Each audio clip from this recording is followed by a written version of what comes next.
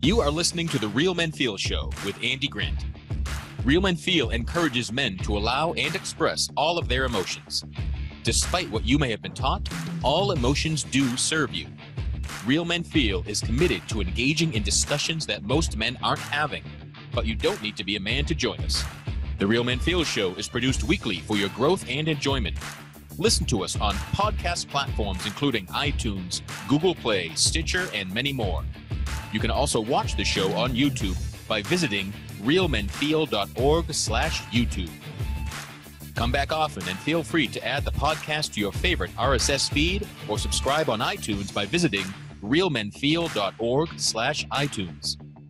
You can follow us on Twitter at realmenfeelorg and at facebook.com/realmenfeelshow. All links mentioned in each episode are in the show notes found on the blog at realmenfeel.org. Real Men Feel is brought to you by the Good Men Project. Visit goodmenproject.com for more of the conversations no one else is having. Your reviews, comments, feedback, and participation are welcome during the live show and anytime in our Facebook group, on Twitter, or at realmenfeel.org. Now, let's get into this week's show. Hello and welcome everyone to another edition of Real Men Feel. This is your host, Andy Grant. And what an exciting and interesting time it is to be a man these days. There is just so much going on for me internally and for the world, for politics, for society. And when there's kind of times of chaos and possible overwhelm, you know, we can be all sides, I want to say sides, all people can be kind of perhaps feel themselves as being too sensitive. I'll see that kind of phrase thrown around a lot. And so that's why we're going to talk to today's guest, talk about the notion of can men be too sensitive? And if that's the kind of thing that's coming hurled at you, what can you do about that? So I'd like to welcome coach and author, Mr. Matthew Solomon. Thank you so much. It's a pleasure to have you here, sir. And I do want to say the show is brought to you by Good Men Project. And that's how I met Matthew. We are both contributors on the Good Men Project. And it was some of your pieces that really caught my eye and wanted me to get you on the show and talk to you in a more in-depth way. And just to jump into it, you call your column Too Sensitive. Too sensitive. So what prompted that? What does that mean to you? You know, I was asked to come up with a name for a column, and I was going through all these different options, and one of the things that I've been told my entire life is that I'm too sensitive. And at this point in my life, I'm 45. I actually, with all the work I've done on myself, with my coaching practice being as successful as it is, I wrote a book that's been, getting a lot of traction. I realized that my sensitivity is actually what makes me good at the stuff that I'm good at. It's what makes me a good coach. It has me be tuned into, I know we're going to get into, issues around sexism and, I'm all over the racism issues and all of that. It's something that's really benefited me my whole life. In addition to the challenges that come along with feeling things and then being told that I'm wrong for feeling things or for expressing those feelings or all of that. So it just seemed like a good screw you to the world to say, yeah, my column is called Too Sensitive and I'm too sensitive. But here's what I've learned because I'm too sensitive. So it's not like, it's not a post of like, oh, I'm too sensitive. It's like, no, it's owning the label kind of. It's totally owning the label, throwing it back at you. And it's like, okay, let's talk about it. Cool. So much like you, I've been called, oh, you're so sensitive and you're too sensitive and all that stuff growing up. So have you, from as young as you can remember, have you felt more sensitive than the average guy that you were seeing in your life?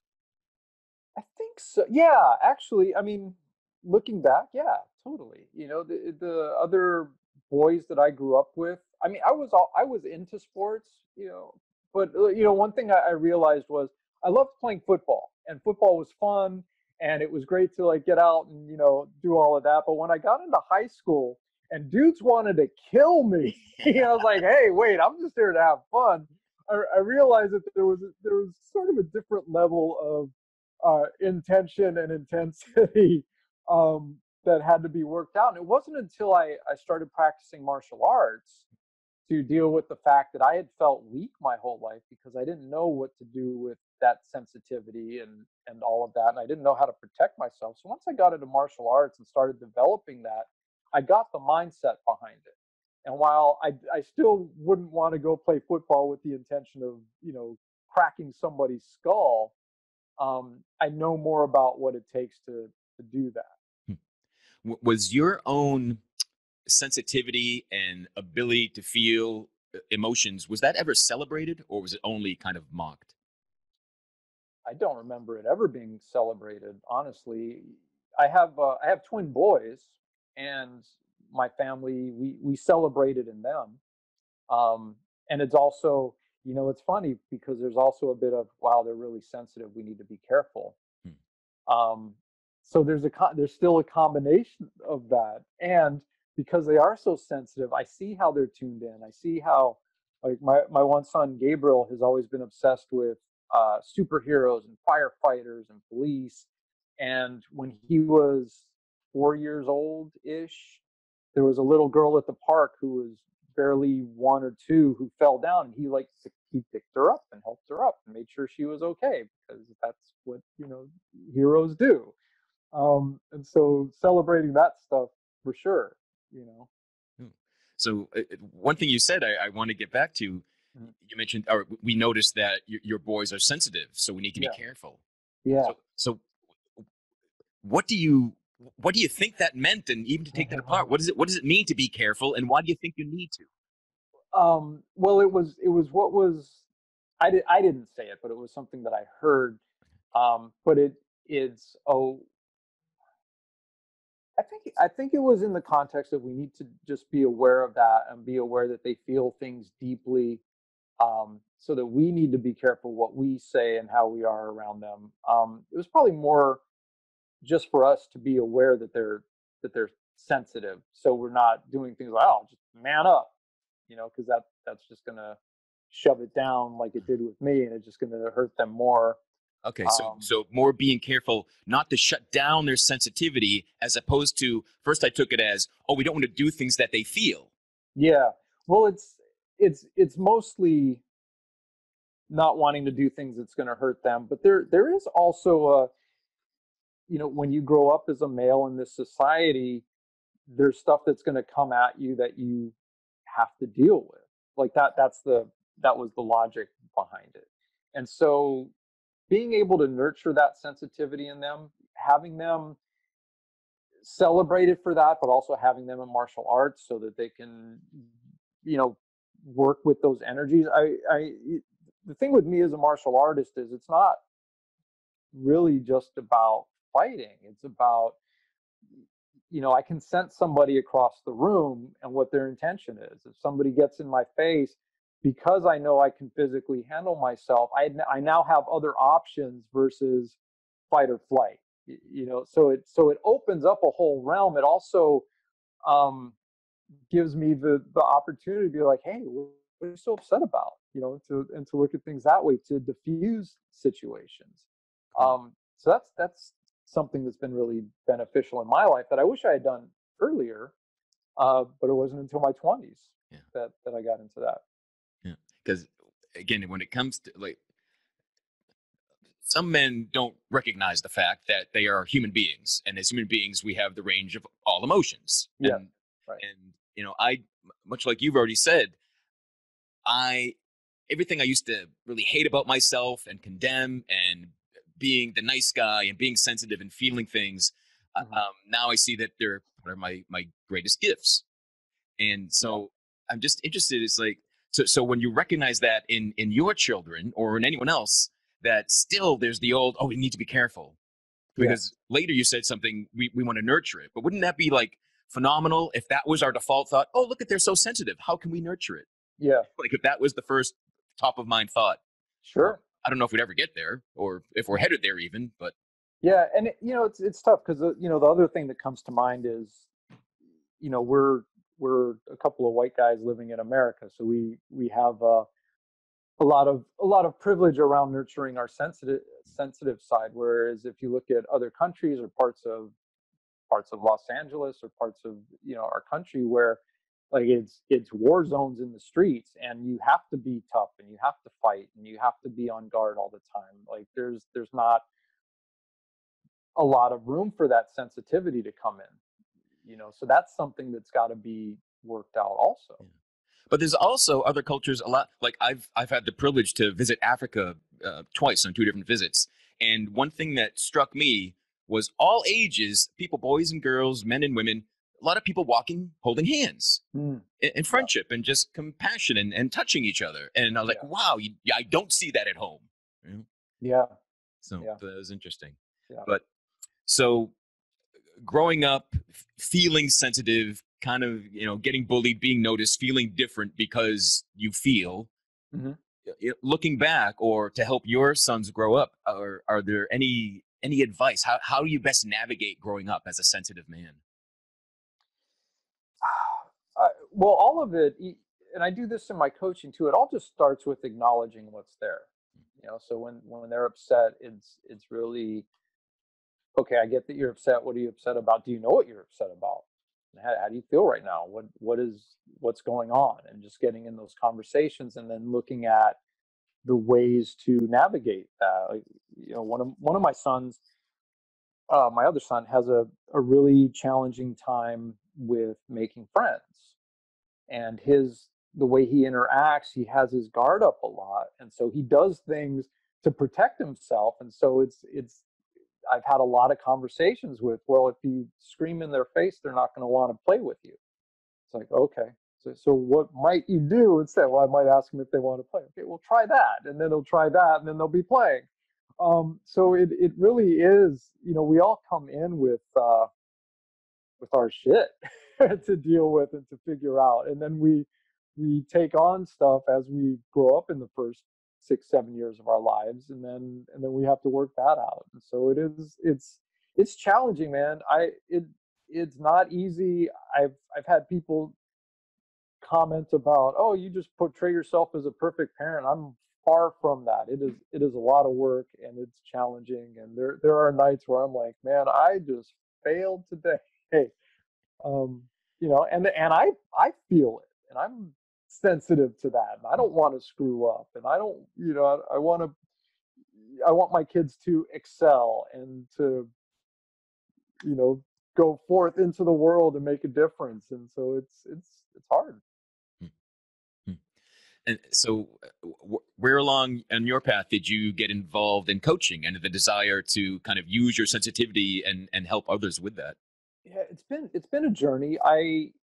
So I was raised Jewish, and I was bar mitzvahed. I was really into everything, all parts of that. And then as I was getting older through my teens and into my 20s, I had these questions that just weren't getting answered. And I read a book called Conversations with God by Neale Donald Walsch, which totally like blew my mind open. And I had started to get into Kabbalah right before that, because I had discovered that it's like, ooh, mysticism. What's that all about? It's got all these secrets and stuff. So I was starting to study that, and then I read this book, and I was like, wow, the whole thing about organized religion, I see how that doesn't work for me. I want to explore more of this stuff. And so I went on this journey of, the mysticism. I was in music school, but I was taking sociology and anthropology classes. So I was taking a class on witchcraft and religion, which was amazing. And then I got into martial arts. And through the martial arts, it was a traditional Kempo school. But in addition to all the physical stuff, part of our training was reading these books and watching these movies and studying about the deeper part of Eastern culture. And so through that, my everything expanded, and then I became an instructor. And so as an instructor, I'm working with students all the time, and we would get into these discussions about their lives. And so I start coaching them and helping them with their lives and talking about stuff and all of that. And so, one avenue to another. And then I'm taking relationship courses, and I was married for 9 years, so we were in and out of therapy and seminars and all of that stuff.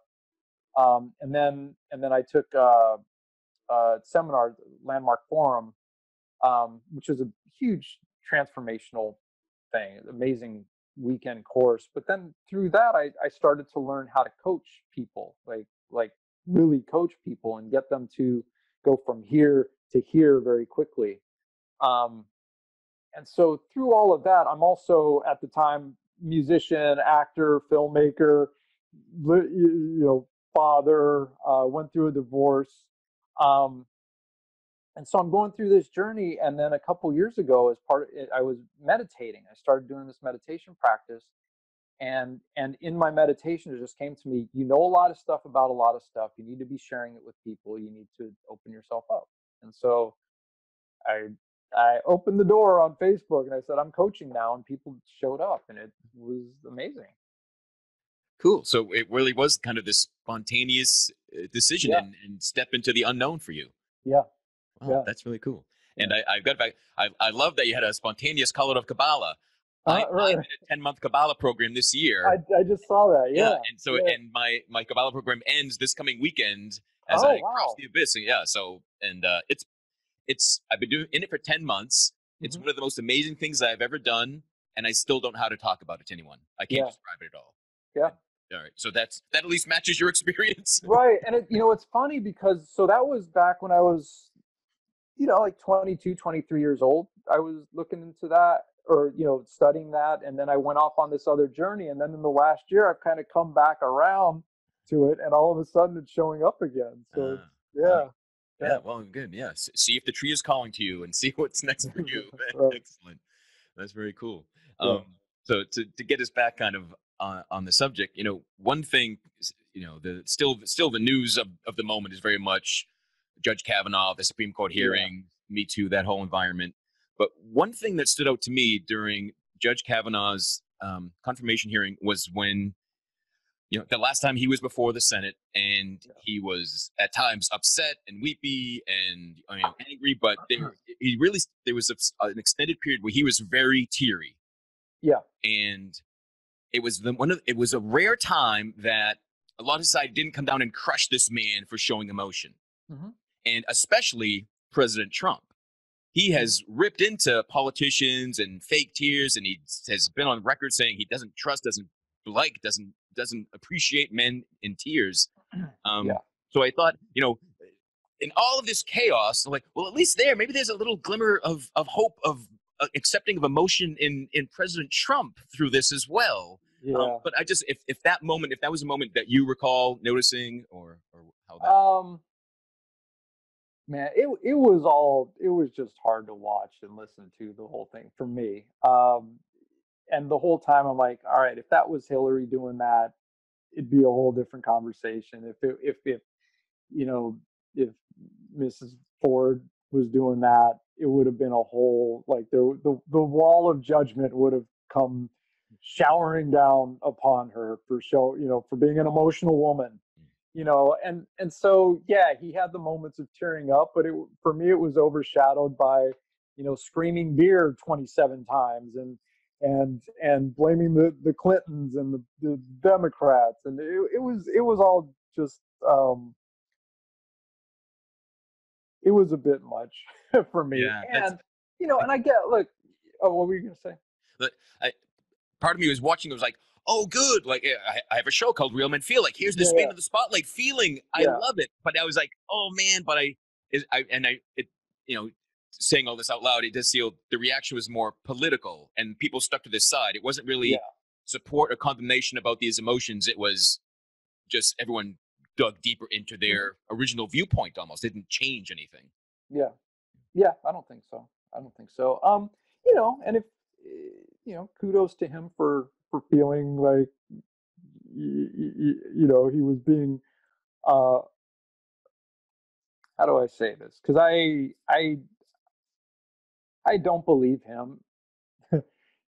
I mean, there, and this is, not to get political, maybe he just, like, doesn't remember, and I get that. And to Yeah. all of a sudden be on the verge of this huge opportunity, and this stuff comes up, and he's like, but I didn't do anything. Um, I get that. I also didn't buy a lot of it, and just this is a Supreme Court justice. He gets to be on the bench for the next 30, 40 years, and this is like he can't contain himself, and if it was totally along party lines, if that had been uh oh, who was the guy? Like a Democratic. Yeah, the Garlic.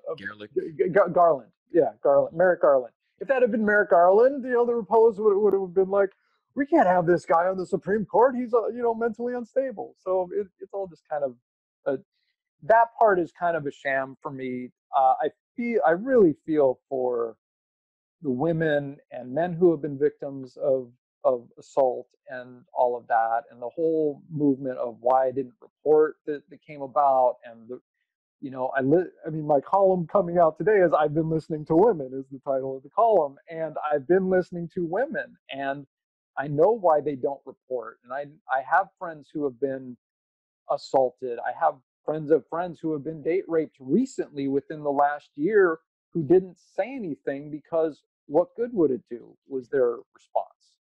And that's hard to sit with. That's really hard to sit with, especially I mean, for women it's a way of life which is awful, and as a man it's like, wow, what do we need to do to make this safer for them? So is there an answer for that? Well, yeah, I mean, it is coming to terms with the fact that the world is not safe for women, and really just acknowledging that.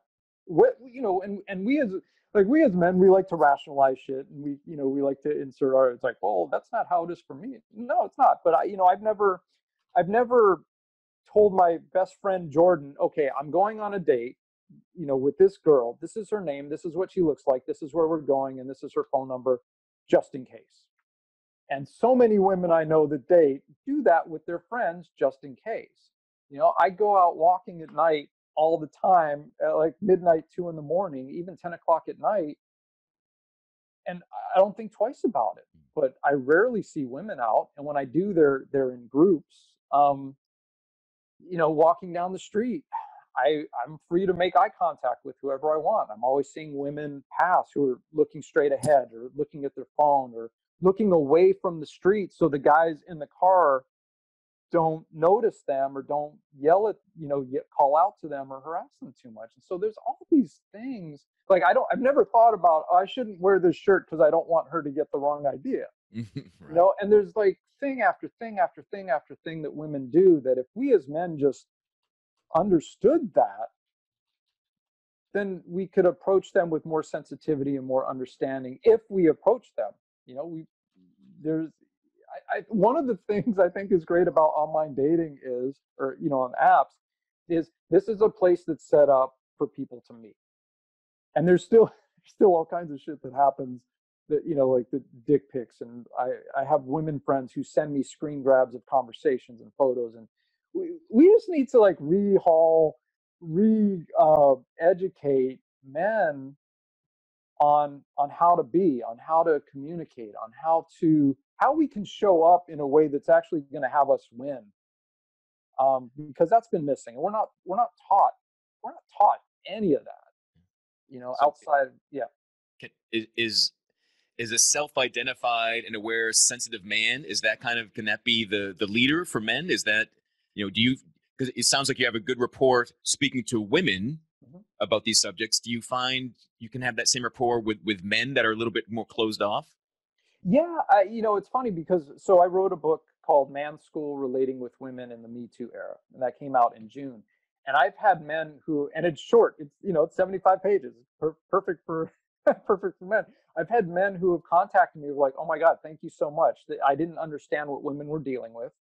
I used to take it so personally if I said hello and they didn't acknowledge me back, and now I get that it's not about me, it's not about them, it's just whatever. There's a chapter on how to listen so that a woman feels heard.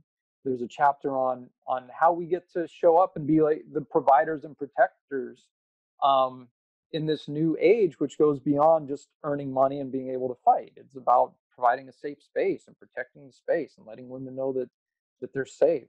So I've had men who have contacted me who have thanked me for that. I'm, doing shows like this where, somebody it's like, wow, I really appreciate what you're saying. Come on and let's discuss this. So yeah, I've been a man for 45 years. um, and so the men who are open to it, like, eat it up, and they're having a lot of success in their lives. They're having success meeting women, they're having success in their relationships. And then there's the ones that are just shut off, who don't want to hear it, or choose to ignore it, or and they're a lot of them are having a hard time right now, because they're the ones who will say something on a Facebook post and get the barrage of women coming after them, for saying something that if they read my book they would know not to say it. And then they're like, what the fuck, it's not safe to talk to women anymore, and I'm just gonna go home and watch porn, because, like, literally I've had men say that, I can't talk to a woman in a bar. And literally, you said feminism teaches us women don't want us to talk to them, so I'm just going to stay home and watch porn. And that's not the case at all. Women need us and want us. They just, they need us to show up in a certain way, and they need to feel safe. Right. It might not be. It's not that you can't talk to women anymore. It's more that you can't talk to women the way you always used to anymore. Yeah. That's the differentiation. Yeah. I hope that more people are seeing, but maybe not. Yeah. So you've hit on a few key points I'd love to drill in more. And, certainly listening is huge. And I'm sure most guys, I have ears. I listen. Yeah, I heard everything you said. So are there any tips you can have to really be a good listener? Yeah, with women especially, it's more about the experience of what they're sharing than the actual words and the details. And so, if she's like, I had this really stressful meeting at work, and so I went to Starbucks to get a coffee just to unwind, and I waited in line, and the line took forever, and I ordered it, and they screwed it up, and so I had to wait for a manager. And so the details are, what we as men are here is, oh, so work sucked, and then you had to wait in line, and then they screwed it up. That, okay. But what they want, what has them feel heard is, wow, that had to be incredibly frustrating. I can't even believe how upsetting that would be. That makes me. They want us to get what their experience was, how they felt, how frustrating it was, how they just wanted to, like, curl up into a corner and shut down or cry for a minute, or rage at the manager or at the Starbucks employee. And so they had to contain the anger. And so they want us to get on the same page with them and just feel what they're feeling. And then it's like, yeah, okay, cool. You understand me, you get me, you heard me, and we're partners. So it seems like if a man kind of remembers the facts, he thinks he listened. Right. But missed the emotion, missed the sensitivity of the experience. Right. And, another term that's been around for a long time, but is more and more out there. And I do see a lot of guys like, what the hell does that mean? In a safe space. So could you, what do you mean by a safe space, and how can someone make one for anyone else? Yeah, we just build it. We just get our hammers and nails. Right. Need more concrete tools? Is that it? Yeah. That's a great question, because that is something that comes up, and it really is. It's being able to hear whatever she says and not react to it. So if and to not try to correct her, not try to insert my opinion on it. So if we take that example I just gave with the Starbucks thing, if I'm sitting there and I'm like, well, why didn't you just, talk to the manager earlier? Or why didn't you just calmly say, well, this is right? Then it starts a whole war, because it wasn't safe for her to express herself, because now I'm trying to correct her. Now I'm trying to fix her, tell her there's something wrong with her. If she and I are having an argument about something, or she's expressing something she's unhappy with me, if I get defensive and start firing back, it's no longer a safe space. Now, she can do that for me also. It's not like, this isn't all just, I coach a lot of couples, so it's not like, she gets to say whatever she wants and he just has to take it.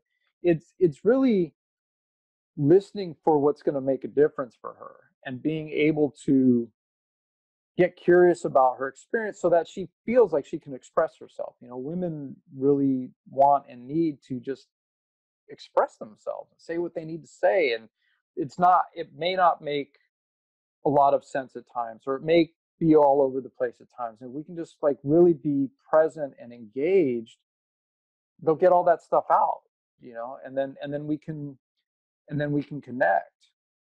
So it really is just about being able to say and express themselves and feel heard. Cool. Yeah, because a very traditional view of masculinity is to be a fixer, Yeah. a doer, always taking action. But to realize that, oh, just me being here Mhm. and holding someone's gaze and being willing to listen to them without my needing to come back at them with a comment or a suggestion or anything Mhm. can actually be easier to do once you get used to it, and is really what that other person needs. Mhm. Yeah, yeah. Like, you know, I was somebody I was dating. We had this. We didn't really argue at all, but we had this one argument about schedule and timing and stuff, and she just got, you know, really upset, and like the look on her face, and like I could see it, and I I started to get defensive, and it started to escalate, and then I was like, okay, hang on, I want there to be love present. So what are you upset about? And then, you know, she said everything that she needed to say, and I started to see her perspective on it. And all I said was, you know what, you're right, and I'm sorry. And then like the tension dropped a little bit, and then I moved in, and I was like, look, just can we just touch? Like, we just held hands for a minute, and we talked for a minute. My tone got soft, and then her tone got soft, and then we, you know, started to laugh, and then it was okay, you know. Cool. Whereas in the past it would have just been like, oh yeah, well I said that and you did that, and it just, you know, World War III. Right.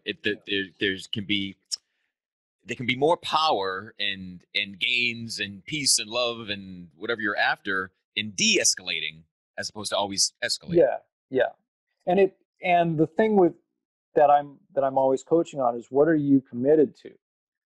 Are you committed to there being peace and love present in your relationships or not? Because if you are, then you're going to make choices. You need to make choices along those lines, and give up. Well, I have to be right, or I can't be wrong, or I have to win this fight. I have to win this battle. Because if you're coming from that place, then the relationship is just, it's just not going to work. I love that that's one of your questions. What are you committed to? Mm. Because and just think about it now, it seems to me that that's something that's missing in a lot of men's lives. They're not committed to anything.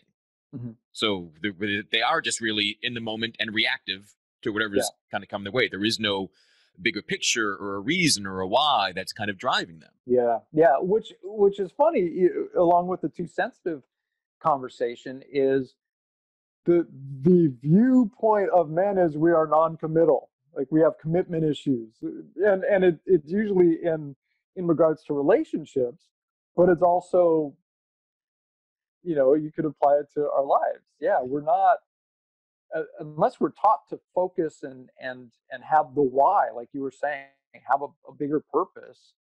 We're not, and that's the same for any human. Like, we just bounce around and you know, like react to that, react to this, react to this, and you know, yeah, Yeah. I like that spin you have. Yeah. Because men are kind of, oh, you won't commit. You know, and I always thought, oh, it's about to women. It's about relationships. But no, yeah, men have a problem just committing yeah, to yeah, anything. Yeah. yeah.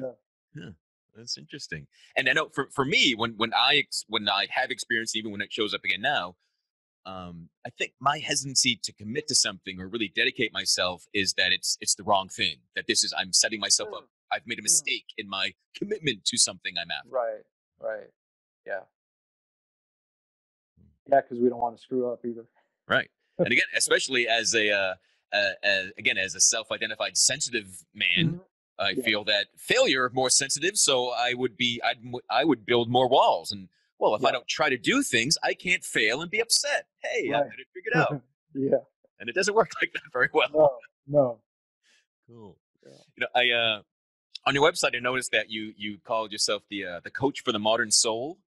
Yeah. And I love how that sounds, but I Hmm. wonder if you could define what the modern soul means to you. It. Thank you. Yeah. It's.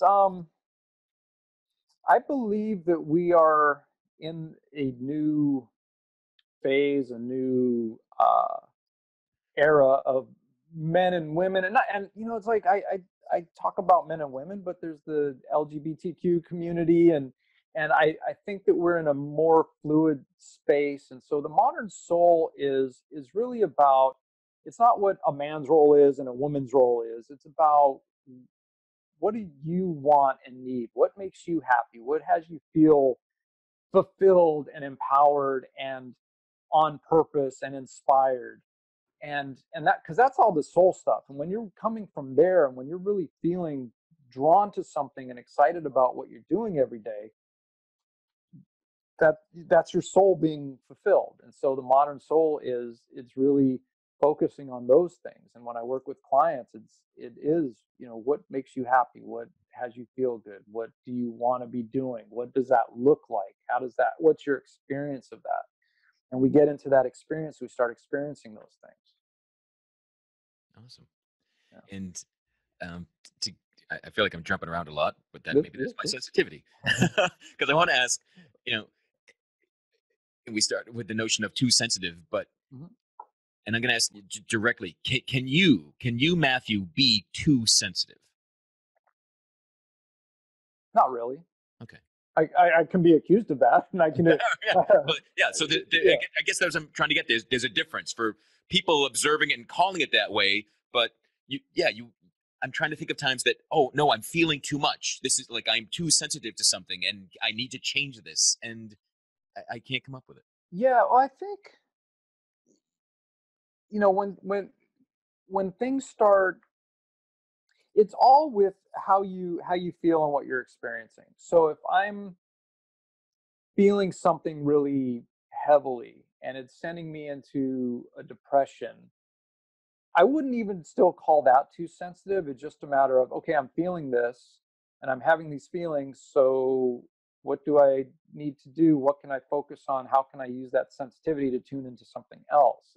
And there's one of my teachers and a really good friend of mine, Guru Mer Khalsa, um, he has this book called Senses of the Soul, and he teaches a course, Senses of the Soul, and it's all about how our emotions and our feelings are barometers. They're warning signs. They're um, what would be the opposite of warning signs? They're the GPS for the direction we want to go in.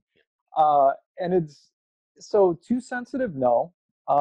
Can things affect me to a place where I feel really, really, really shitty? Absolutely. And so it's then it just becomes a matter of managing those feelings and emotions.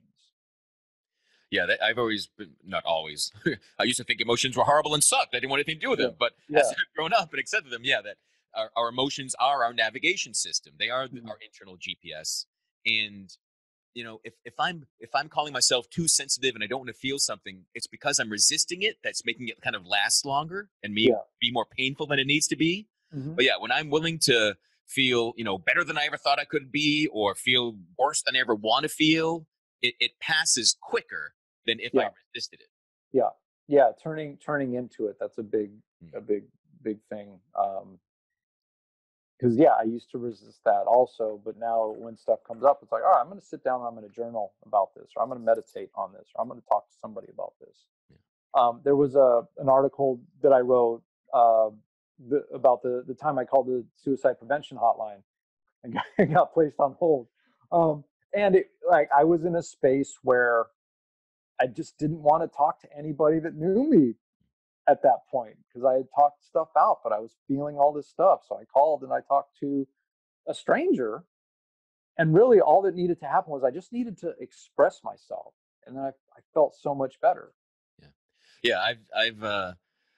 Yeah. I've attempted suicide multiple times, Mm, and I've been at the point of thinking I'm about to attempt. And I just once I called a suicide hotline, and it was just I had to tell someone I yeah, feel like I want to do this, but I know I don't. And yeah, just saying that out loud, and I don't think I was on the phone for 2 minutes, and I was like, "All right, thanks. I think I'm good to go home." yeah, But yeah, that again, that power of a stranger that, so, Mm-hmm. well, that's a great example. That's a safe space.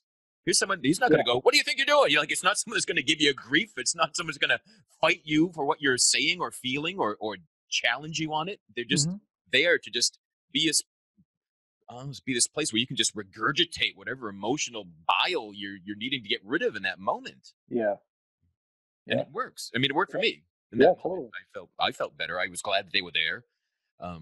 And I've known people that have worked that job, Mhm. and that's going to be a hard job, and Yeah. especially for someone who's sensitive to just hear the turmoil and the grief and the shame just coming in always, and Yeah. not knowing.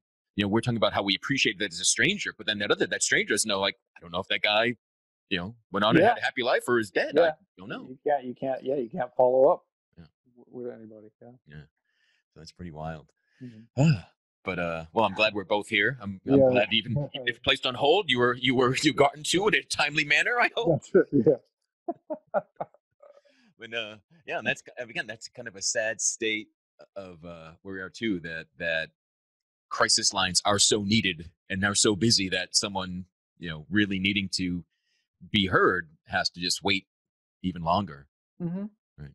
Because I know for me in that moment of like, all right, I'm going to do this, that there's a risk in reaching out. So you took a risk in placing that call. Totally. Yeah. And you're kind of, you're having fun with it, laughing about it now. Were you able to, in that moment, like when you were put on hold, were you upset, furious, anything? I so my writer creative mind, I saw the humor in it, like just this. How ridiculous is this? Like, please hold. We'll be with you shortly. It's like, fucking really? um, but yeah, I mean, I was in a. It was a heavy place for me. I mean, well, the other part was before I made the call, I was laying on the floor in my bedroom, and I didn't feel like getting up. I couldn't get up, and I was staring at my ceiling fan. And at one point, I was like, Saigon, shit, the opening scene of Apocalypse Now. So my mind is kind of always working like, movie scripts, and that's because I'm a writer. Yeah. And yeah, yeah, I just felt very like I didn't know what to, because I was clear because of my kids I wasn't going to, but I wanted to be able to. And that was the thing. It's like, okay, I know I'm not gonna, but that doesn't make me feel better knowing that I'm not gonna do it. And so, and that was why I had reached out, because I needed to come to terms with the fact that I was in this place in the first place. And like, I'm a coach, and people respond to things that I say, and people have told me I've saved their lives by things that I posted have made a huge difference. And yet here I am in this moment with, so like, there was just so much stuff going on all at once, family stuff, relationship stuff, specific stuff with my kids, specific stuff with work, a movie project that had fallen through, another thing that had fallen through, and just all at once. And it was like, fuck. Yeah, I get that turmoil. That's almost when I was younger and life sucks. I'm checking out. I'm out of here, and I would just take an action. That was in a sense easier. Yeah. But knowing that I'm not meant to die, knowing that I need to stick around, knowing that there's stuff to do, and I want to be alive, yet having the suicidal thoughts, that was more challenging. That's what would like rip me apart. Like, why do I want to do something, but I know it's not what I want to do? And that dichotomy is that torturous zone. Mm-hmm. And then I would picture, what's the rest of my kids' lives going to look like, dealing with that. How are my parents going to deal with that? My sister and, my friends. I have one of my best friends lost two of his friends to suicide within the last year. It's like, fuck, I don't want him to go through that again, and then feeling all the guilt around that, and understanding, which maybe is the one or is a silver lining in all of that, is being in that place has me understand why somebody would get to that place. So if somebody calls me up and they're there, I can be like, yeah, I get it. I've been there. And what's interesting is there are other healers that I follow and I'm really inspired by, who all have similar experiences. I can name, four other new thought leader coach healers off the top of my head that I know had attempted suicide at some point in their lives, and then had a shift and are who they are today. And that's something. God, we're just not taught stuff. We're not taught how to cope with our feelings. We're not taught how to communicate. We're not taught how to be intimate. We're not taught any of the stuff that's really important, growing up. We're just not. And that's something that it would be really great to implement more of a thing than, we have community circle once a week where we just, talk about all this stuff going on in school. These are sort of humanity training. Yeah. Yeah. Yeah. That's something. So, I mean, your book, Man School, kind of taking, here's things that people aren't being taught and let me give it somewhere, but on an even bigger scale. Sure. More wide ranging. Yeah. And it's, again, it's not a surprise to me that, the best leaders and healers and speakers and communicators have had, darkness in their past. One of the things that made me go public with my years of depression and suicidal thoughts as an adult was that when I was a kid, I saw no one like that. Like, you're suicidal until you died. Like, I never heard of, like, oh, there's someone that said, oh, decades ago, I really want to die. In fact, I tried, but I'm glad I am still here. Like, I wasn't seeing that anywhere. So, yeah. Because the too sensitive notion that can have us kind of beating ourselves up the most and feeling the worst of pains, when you allow for the whole range, that sensitive person also has the sensitivity for the other end, and to feel better than they ever thought they could too. Because when I was growing up, I thought happy people were crazy. I thought they were in denial and they weren't realistic, But no, there's even in the chaos that we have today, there are plenty of things to be happy and feel good about. Sure. And it's funny because humans will argue about anything. So if you look at the spiritual community, there's the love and light crowd, and then there's the shadow work crowd, and then there's where you're spiritually bypassing and you're focusing too much on the darkness, and there's points to both of it, and I get it. And it's like you just can't post anything or share anything without there being some sort of like I even posted a couple days ago, I went and saw A Star Is Born, and it was fucking amazing. It's actually, I would say it's one of the best movies I have ever seen, and I've seen a lot of movies. It was amazing. And someone was like, oh, well, you never saw the original Judy Garland one, so your opinion means nothing to me. And I was like, wait, what? That's so mean. Why would you even say that? But and she probably didn't even mean it that way. But it's like, we take things, and we're used to being in debates, and especially social media. It connects us, but talking about being too sensitive. There's such a heightened state of volatility that it's like everybody feels attacked and everybody goes on the attack, and I have to respond to this and crush them with my words, and vice versa. And it's like that's not how it works. There's got to be a better word, because it's not social media. Like, no, it's not an accurate term at all. Social, it's it lets our easiest, worst aspects intermingle easier. Like that. You before we started the show, you mentioned you had saw last week's, where I really did this impromptu conversation with a couple other men about the Kavanaugh hearings, and I wanted to do that because I was seeing things just being written without emotion, without conversation, without nuance, all over the place, and they were pissing me off, pissing other people off. I'm like, I want to talk to someone about this, and I wanted to talk to people that I didn't agree with. Yeah.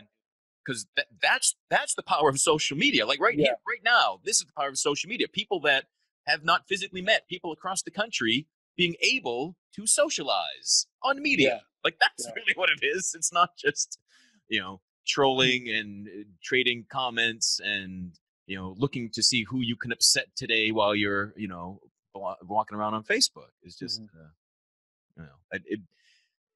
I'd love to see if they can all soften and return, or not soften, or go deeper, truly become social, Yeah. not just name calling. But Mm-hmm. we'll see. Yeah. Mhm. Yeah. There's a power in being willing to hear somebody else's perspective. Like just being willing to hear it without, like even if you look at the, all the news program panels and the, um, Real Time with Bill Maher, which I've watched for years, and the you say stuff and you either get cheered or you get booed, and everybody's like, well, you're an idiot for this, oh, you're an idiot for that, and there's no like, okay, let me really try and wrap my brain around your perspective on this. And even with, I mentioned with the guest you had last week who was talking about Kavanaugh, his life being ruined. To me, it's like, that's the most ridiculous thing I've ever heard. um but I'm willing to hear, you know well, how is his life actually ruined, and is he willing to hear like, no, his life, he's going to be just fine. And that, I mean, now he's confirmed anyway, so that it's a moot point. um but yeah, I mean, there's the really masterful communicators are the ones that have you feel heard, um and can, it's not even whether they change your mind or not, but they have you feel heard, and you get that, okay, they've at least listened to my opinion. So now we can have an actual conversation versus a debate. Right, because that's the thing. A conversation is not a debate, and even in a debate, if you go to a strict Ivy League debate, it no one's changing each other's minds. It's Yeah. presenting arguments, Right. and Right. we've kind of lost that ability. We don't present arguments. We just fight. Yeah. Yeah. Yeah. And then people talk over each other, and all of that, and filibuster, and and it's, yeah, it's like, okay, what's the point? So Can we do you have any social media tips for a sensitive person? Is it just cancel your accounts and leave, or is there a better way to engage?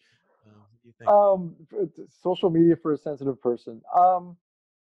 I mean, there's always being mindful of what you're looking at and who you're following and what the messages are that they post. And if you find yourself just getting angrier and angrier and angrier, maybe it's time to take a step back, or follow some other people. You can unfollow people for a while also.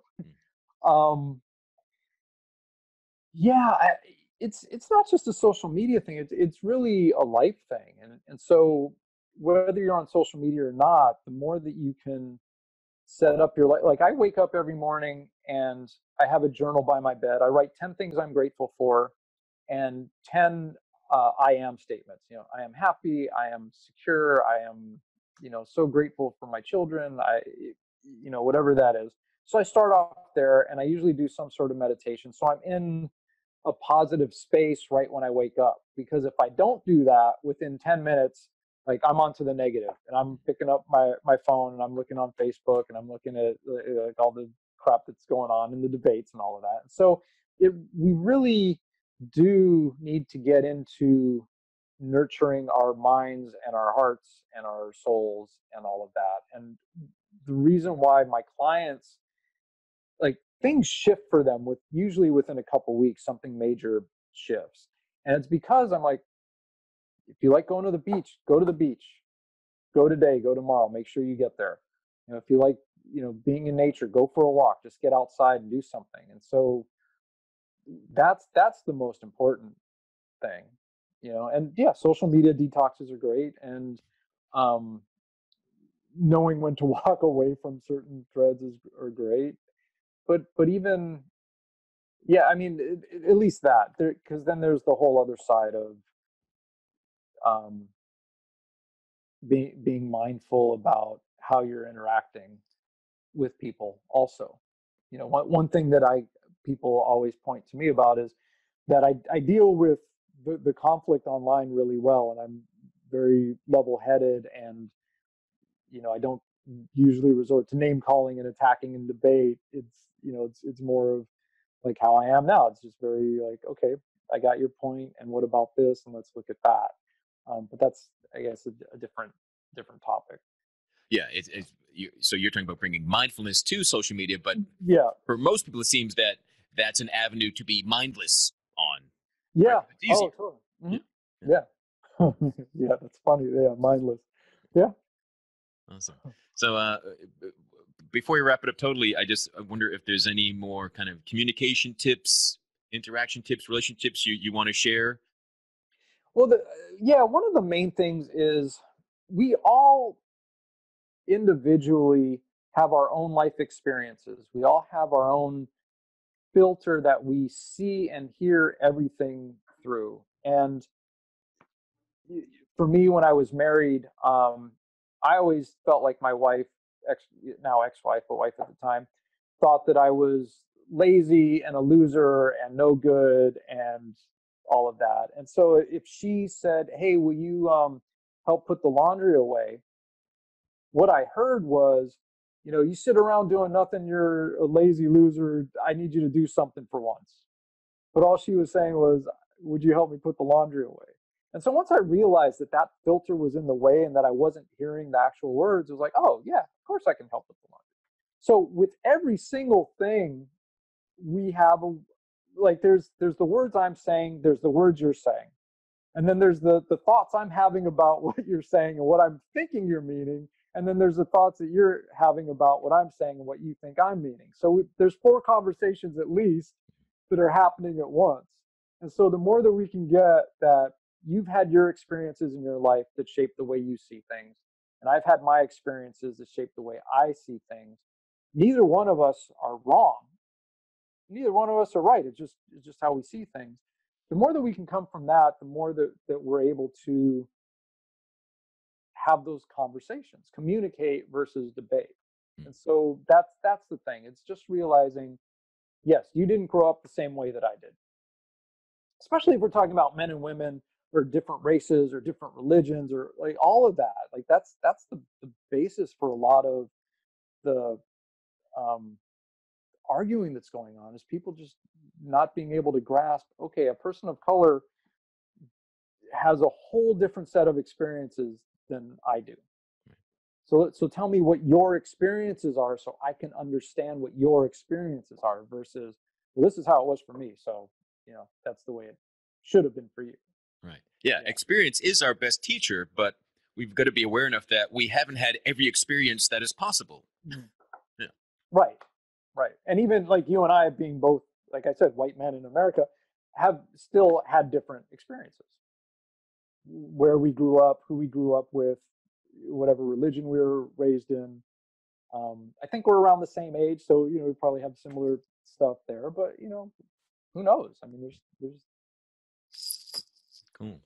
yeah. Well, I really appreciate your time and your insight and your sharing and your sensitivity and your mindfulness. Thank you. What's the best way for people to get in touch with you, to find you? Well, my website is coachwithmatthewsolomon.com, and I'm on Facebook. My Facebook page is Coach with Matthew Solomon, and then Instagram and Twitter is Matty the Glue, and you can find all of that on my website, coachwithmatthewsolomon.com. Cool. And do you have any more book plans? Well, I'm doing a re-release in a couple months of Man School, and then that one was more focused on the experience of women and educating men on what women deal with. And so my next book is going to be more focused on men and what our experiences have been and how we get to evolve past that. Cool. Well, and so anyone that's finding us here live on Facebook, this was our kind of the first time that Real Men Feel has just been live to the world doing this. We probably do this again later, and we might even give you a warning next time. But if you caught us here, hope you've enjoyed it. And you can learn more you can read more from Matthew and myself at thegoodmenproject.com. You've just been a couple months been writing that? Yeah, to like 2-3 months, something like that. Yeah. Cool. But I actually read all of Matthew's stuff, and I liked it all, and that's why he's here. So I encourage you to check it out if you're not familiar with his work. Again, the Real Men Feel is brought to you by the Good Men Project. We thank them. Visit goodmenproject.com for more of the conversations most men aren't having, but really should. They're good. Yeah, they're good. Wherever you're listening to us, give us a rating, a review, a share, give us some feedback. Visit realmenfeel.org. Check us out on Facebook, and we'll talk to you again soon. Be well, everybody. Thank you for listening to Real Men Feel. Reach out to us at realmenfeel@gmail.com. Learn more about Andy Grant at theandygrant.com. Until next time, visit realmenfeel.org or the Real Men Feel Facebook group and share what you thought of this episode. Please give this podcast a review on iTunes, Google Play, or wherever you are discovering Real Men Feel. Visit goodmenproject.com for more of the conversations no one else is having.